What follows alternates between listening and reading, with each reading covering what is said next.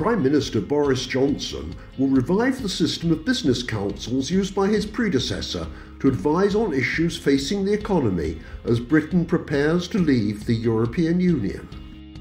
Johnson has pledged to take Britain out of the EU at the end of October, regardless of whether he can secure a transition deal to avoid trade disruption, which is the worst-case scenario for many businesses.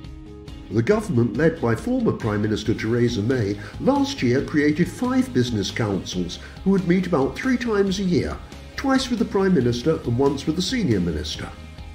They helped provide policy recommendations. Johnson looks forward to continuing the drive forward the work of the business councils over the coming months, a spokesman for the Prime Minister said. The PM wants the UK to be the best place to start, to grow and run a business. There's no better way to understand important issues affecting the UK business environment and its competitiveness than speaking to employers themselves.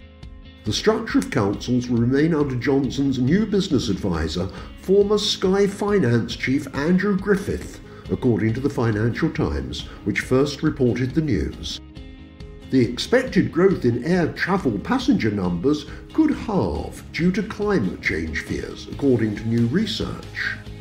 Swiss bank UBS surveyed more than 6,000 people from the UK, US, Germany and France about their flying habits and found the rise of flight shame seems to be spreading. More than a fifth of those surveyed said they had intentionally reduced the number of flights they took over the last year. Whilst just 16% of British travellers claimed to be cutting back, 24% of Americans said climate change had convinced them to reduce the number of flights they took. There has been a marked increase in the number of people purporting to be curbing their flying habit since the survey was first conducted in May 2019.